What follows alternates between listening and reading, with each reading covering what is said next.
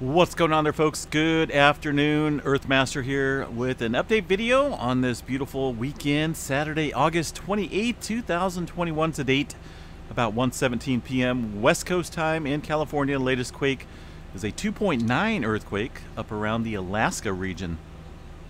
Quite a bit of activity kicking up on the solar surface. Let's go ahead and check what's going on with the sun currently.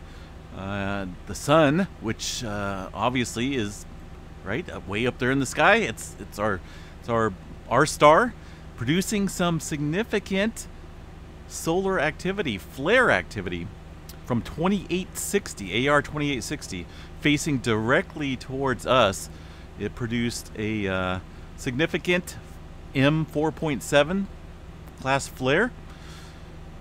More than likely producing a CME, which will be headed directly towards Earth. And it looks as though, if current trends continue, a major X flare could be in the offing, according to the article here from spaceweather.com. No doubt it is facing Earth. Looks like over the next let's see here, over the next couple days or so, we got some potential activity. See if I can find that here real quick. I lost my, oh, there we go. I lost my train of thought. So August 28th through the 30th, it looks like we could have storming conditions, which is from a CME, also from this flare that kind of kicked off today. Looks like 65% chance tonight, and then up to 80% chance, 40% chance of mid-latitudes getting in on some aurora activity on the 30th. So stay tuned for further details on that. The sun is pretty active right now. Quite a bit of sunspots. There's the one that unleashed that M flare. It's directly facing us, and it looks pretty angry. It's pretty bright, pretty significant. And of course, as mentioned, any significant solar flare, say an X flare or whatnot, would be directly Earth facing. Coronal hole up here to the top. A couple other sunspots getting pretty active on the sun currently. Here is the dynamics of the sunspots here. There's 2860, the one we're kind of watching directly facing Earth. A couple up here too. Could be growing in the next couple days. We'll keep an eye on that, but man, this thing's looking pretty crazy. So 3-day geomagnetic forecast calls for storm conditions heightened over the next couple days. Looks like these guys are indicating a potential of 85% C flare kicking off, an M flare 30%, and an X flare at 5%. So that's actually pretty significant right there. 5% for an X flare. We'll be watching this pretty closely. There is the image of that M4.7 solar flare. Solar activity reached moderate levels today with an M4.7.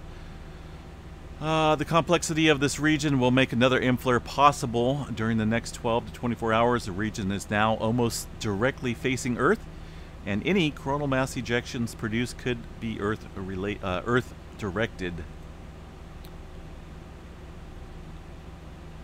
All right, cool deal. I kind of like heightened solar activity. We'll see how this affects Earth. What do we got in the earthquake department here? Well, no major quakes out here to report. There is some earthquake activity on the deeper level out around the Peru-Chile Trench. Kind of dry out here in California today. Could have used a drink of water before I got on here, but that's okay. I'm gonna make it through it. West Coast pretty quiet, at least for the 2.5 show. Go down to the all magnitudes here. You can see a little bit of movement further up through the Nevada area on the eastern crest of the Sierra Nevadas. No significant swarming. Still kind of watching this area around the Antelope Valley area. Still seeing some swarming activity there, about 40 earthquakes or so in that region. Southern California kind of kicking off a little, some movement around the Salton Sea area and just off the coast of Southern California, 2.0 out there in the ocean, below the ocean at 18 kilometers. Movement in the Pacific Northwest kind of ramping up once again.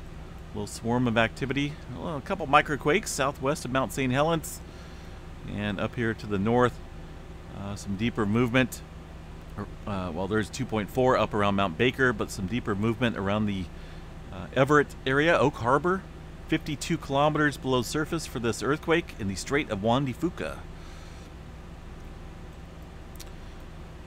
The western part of the Pacific Ring of Fire has gone absolutely quiet once again. See this area through Japan, down through the Philippines area, very quiet right now. So be on guard for that area potentially.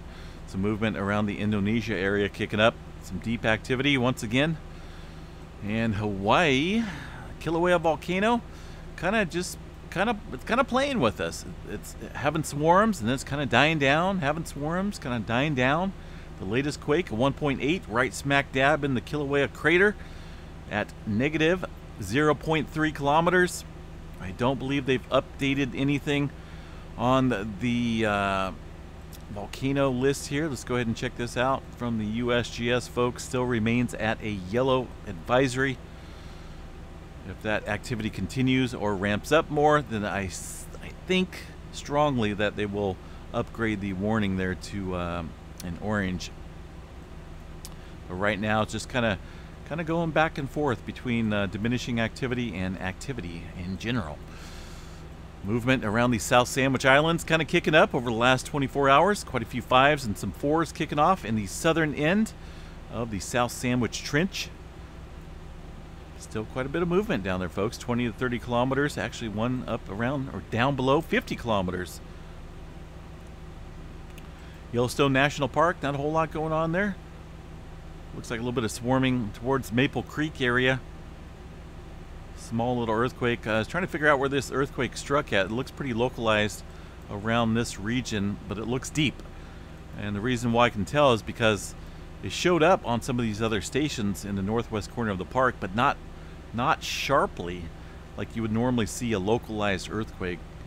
And then from there, it really didn't show up on these other ones. So I'm thinking it's a deeper earthquake in that region, but the USGS not reporting anything on their map currently. So we'll see if they upgrade or update that soon. Pretty big, scary scenario for the folks in Louisiana. Once again, not going to go into too much detail. We're still tracking Hurricane Ida, currently at 100-mile-per-hour winds. Sustained winds makes it a Category 2. We are expecting it to strengthen to Category 4, 130-mile-per-hour winds or possibly greater by the time it makes landfall. Look at that. Right there, it's still showing 130-mile-per-hour forecasted winds in the Louisiana area. It's a beautiful area. I was down there last year. But man, that type of wind and the storm surge is not looking good, folks. Not looking good, but we will keep an eye on it. You can see the hurricane down there making some significant progress in trying to develop an eye. It's absolutely beautiful, let me tell you, but also terrifying at the same time. A lot of evacuations going on throughout Louisiana. You can only imagine what's going on down there. Pretty crazy. Still smoky out here in the west. It never ends. Fires all throughout the west, up in Oregon and Washington. We need some rain here badly. Unfortunately, that's not going to happen for hopefully in a couple months we'll start getting into a wetter pattern. But man, September and October can be pretty dry here as well. All right, folks, stay safe. We will be watching the solar activity very closely. If something does kick off, we will post an update video. In the meantime, enjoy your weekend, everyone. Stay safe and be prepared. Have a good day.